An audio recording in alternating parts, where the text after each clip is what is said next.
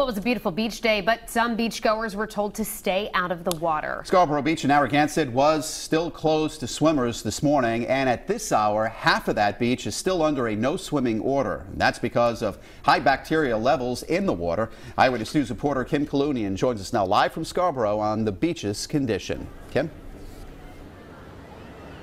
Well, Mike and Shannon, no doubt there was no better place to be today than right here at the beach. But here at Scarborough, as you said, swimming has been restricted to half of the beach since this afternoon. The Department of Health blames bacteria. It's very strange seeing, midsummer and nobody on the beach in Narragansett, Rhode Island. I've never seen it like this before. An eerie sight in Narragansett Wednesday morning. Empty parking lots and bare beaches at Scarborough after a no swimming order was put into place. High levels of the bacteria enterococci were detected in the water, prompting the Health Department and the Department of Environmental Management to keep beachgoers out of the waves. But just before 1 o'clock, swimming is now open at Scarborough North between chairs 1 and 7.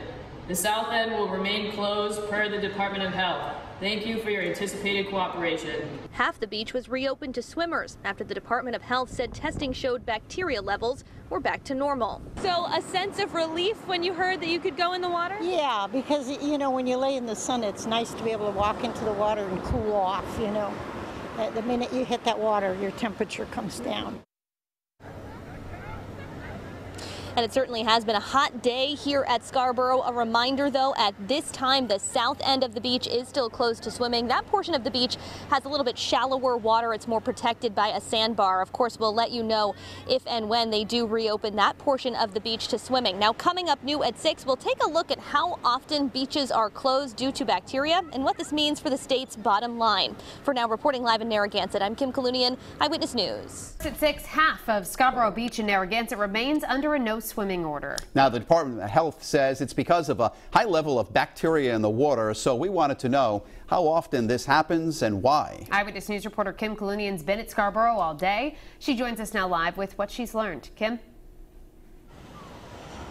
Well, Shannon and Mike, this is the second time this summer that at least part of Scarborough Beach has been closed to swimming. Right now, half of the beach is back open to swimmers, but the cause of this particular spike in bacteria is still a mystery.